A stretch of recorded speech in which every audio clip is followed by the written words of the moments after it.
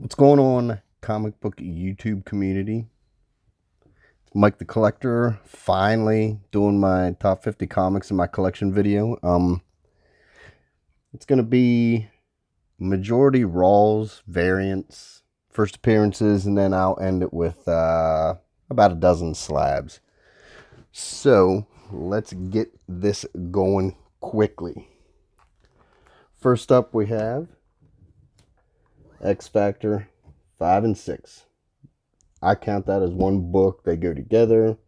First cameo of Apocalypse. First Apocalypse. Then we have some Rob Liefeld goodness. McFarlane Inks. New Mutants 87. First appearance of Cable. Can't have that one without New Mutants 98. First appearance of Deadpool. Another Rob Liefeld. Dope ass cover. Next we have Uncanny X-Men 135. Little Chris Claremont, John Byrne, Dave Cockrum cover. Love the covers where they interact with the logo of the book. It's just classic cover, classic book. Keep going with a little bit of Uncanny X-Men 136. Again, Claremont, Byrne, Dave Cockrum cover. There's just nothing else you can say about that. Look at that. I mean, this has been swiped so many times. DC Superman. Then we have Uncanny 141, 142. A little bit of Days of Future Past. Burn. Great story. Great story. If you haven't read it, read it. Then we have newsstand copy of Uncanny 221. Silvestri cover. Claremont writing, first appearance of Sinister. I love Silvestri's X-Men run. Then we have Uncanny 244. First appearance of Jubilee. Not on the cover. It's alright. It's one of those first appearances that are like that, but can't go wrong. Now, let's move on to some variants. It's going to be a lot of the same artists. Return of Wolverine #1, Campbell, Glow in the Dark. This was a New York Comic Con exclusive in 2018, I believe. Dope cover. Then we have, I believe, ASM #2. This is the Mark Brooks exclusive. Virgin covers. Black Cat is Carnage, Venom, Anti-Venom. Beautiful painted covers. Then we have my all-time favorite artist drawing my favorite two characters in comic books, Mr. Joe Madureira. House of X #1. I believe it was a 1 in 50 or 1 in 25. I don't remember. Love it though. He needs to come back to comics. Then we have X Infernus #1, the Campbell variant. Nothing, can't really say much about it, man. It's just a dope cover, top or bottom.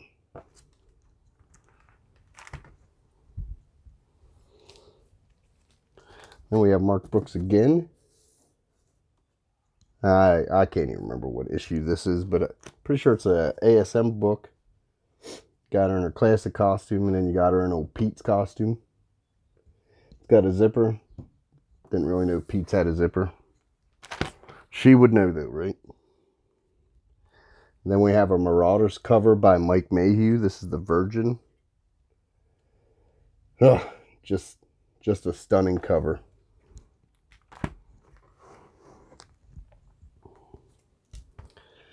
Back to Campbell. Extraordinary X-Men #1 variant. It's just a dope magic cover by Campbell. He does what he does very well. Then we have Uncanny X-Men #1, I believe, Mark Brooks Virgin. Classic 90s costumes, can never go wrong with those.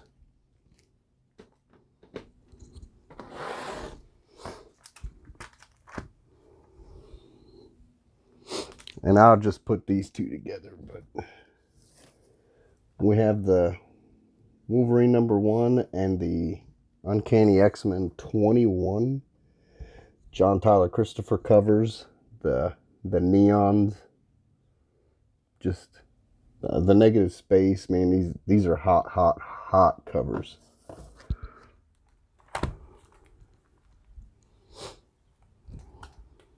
Some more 90s X-Men goodness. Campbell, Uncanny X-Men #1 signed. Yeah, I can't get enough of 90s X-Men. Uncanny X-Men #1, or yeah, Mark Brooks exclusive. Just a phenomenal White Queen cover.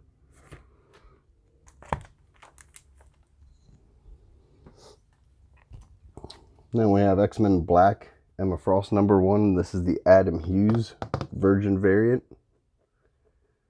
Don't really have to say much about that either, I suppose. Then we have X-Men Black, Magneto #1, the Campbell Virgin. He doesn't draw men very often, but when he does, man, he just killed this cover. Favorite villain. Now we have X-Force #1, the Adi Granov cover. I don't know what he's done lately, but man, it just seems like he's stepped his game up quite a bit last couple of years.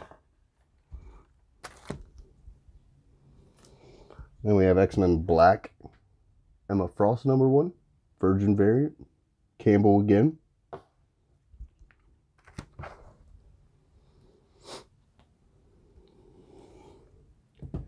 Thor 705, the 1 in 50, 1 in 75, I can't remember, but this is a Ji-Hyun Lee, I believe.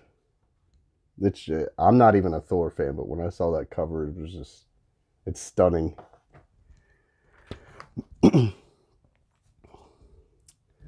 Black Cat #1 by Campbell. This was a store exclusive for, I want to say Big Apple Comics, or something like that, but I can't remember. But this is the Virgin. Love it. And then we have the Amazing Spider-Man Renew Your Vows #8 variant by Clayton Crane. This is Mary Jane with the Venom symbiote. Probably my favorite Clayton Crane cover. It doesn't get enough love. Then we have, and I can't remember what issue of X-Men, but here's the Campbell covers. Can't ever go wrong with Savage Land. You got a big ass dinosaur in the background. Dope.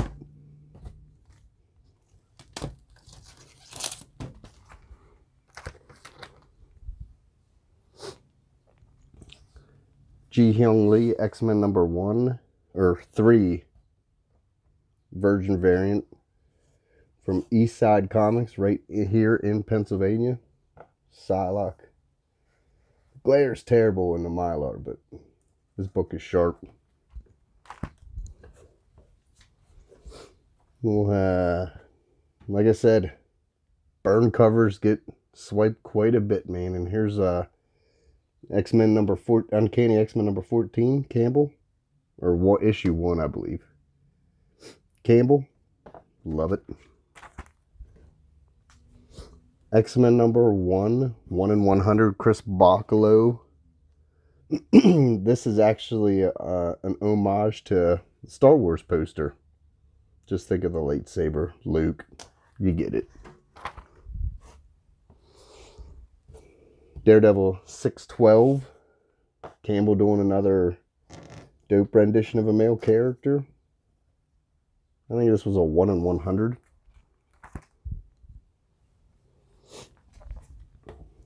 One of Campbell's all-time greatest covers. Amazing Spider-Man 601. And just because I have it, we'll just throw in Black Cat 1. Campbell exclusive. I mean, look at those. Boom. ASM 14 or 10 Virgin variant. Black Cat, Spider-Man, Campbell. That's all you need. Uncanny X-Men number 10, the Dave Finch variant. I don't think it was a ratio, maybe 1 in 10. I don't know, but Finch killed it. He is one of the masters at cross-hatching, throwing in all them shading. Beautiful cover.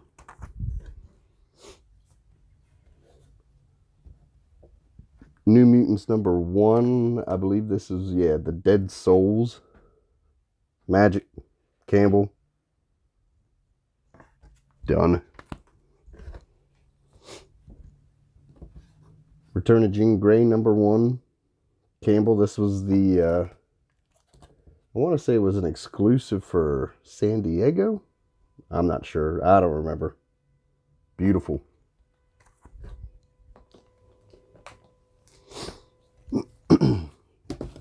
Speaking of New Mutants Dead Souls, we have all 4 of the Mark Brooks variants. All signed, 3 Virgin, different costumes. Dope. And last for the Rawls, New Mutants, Adi Granov, White Queen, Magic. Boom. I mean, I'm telling you. If you could see just the texture and the leather of the chair there, I mean, it's dope. Now, let me clear these away for a second, and then we're going to go to the slabs to finish this video up.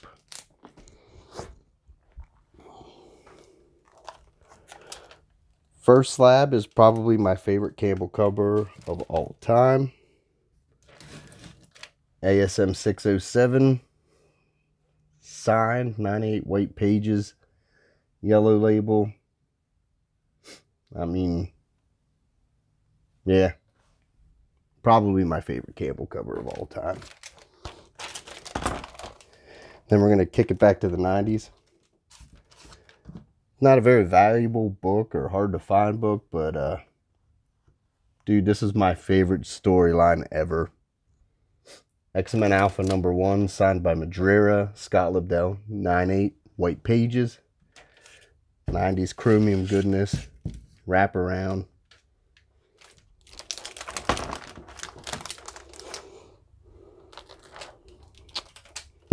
Mr. and Mrs. X number 1, the Campbell Virgin variant, signed by Campbell, 9/8, white pages. My 2 favorite characters by one of my favorite artists. Can't go wrong.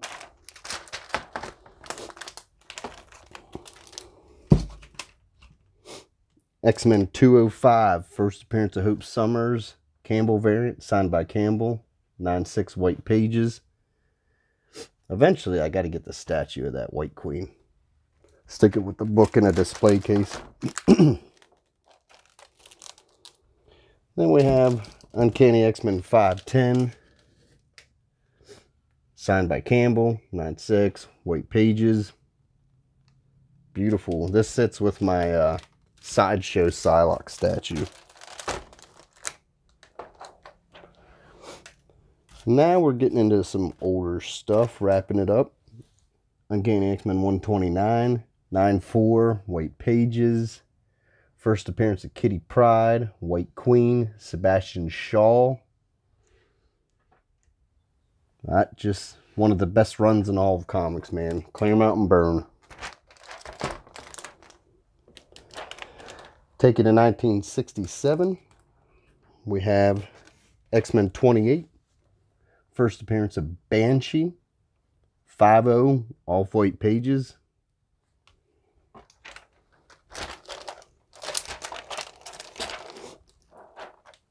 little further back, 1965. X-Men 12, 4.0, off white pages. First appearance of Juggernaut, origin of Juggernaut, origin of Professor X. That old 60s red, it just pops.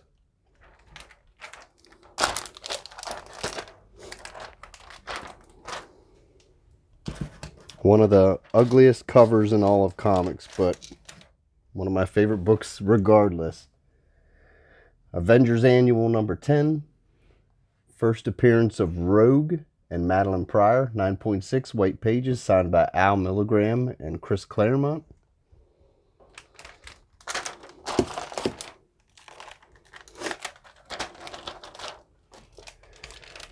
X-Men Annual 14.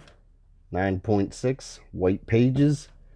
First cameo appearance of Gambit, but I still say it's the first appearance of Gambit. And just in case, I have a 266 to go with it. 9.6 white pages. I say that's the first appearance. A lot of people say that is. It doesn't matter. I got them both. Same grade, same page quality. We're good.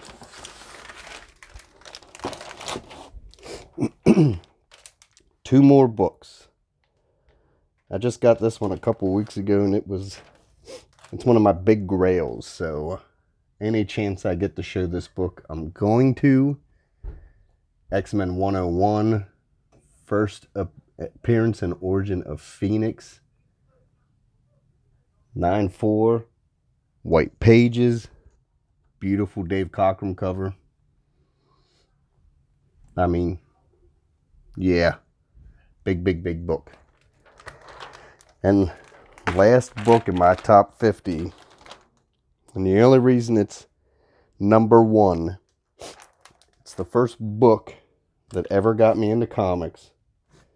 X-Men number 1, volume 2, but 9.8 white pages, signed by Chris Claremont, Jim Lee, Scott Williams, and Stan the Man Lee. Woo! Woo, woo, woo, woo. First appearance of the Alkalites, like that matters, but that's the book that got me in it. 1991. I was 11 years old. That's not my original copy, by the way. I bought it like this, probably 2 months before Stan died, but Claremont's writing got me. Jim Lee's art definitely got me. So, yeah. That's my big book. So, we'll leave that there. Thanks for watching. If y'all liked what you saw, hit the subscribe button, like button, comment, whatever. It don't matter. I'll get back to y'all. And that's it for this video. Take it easy, guys.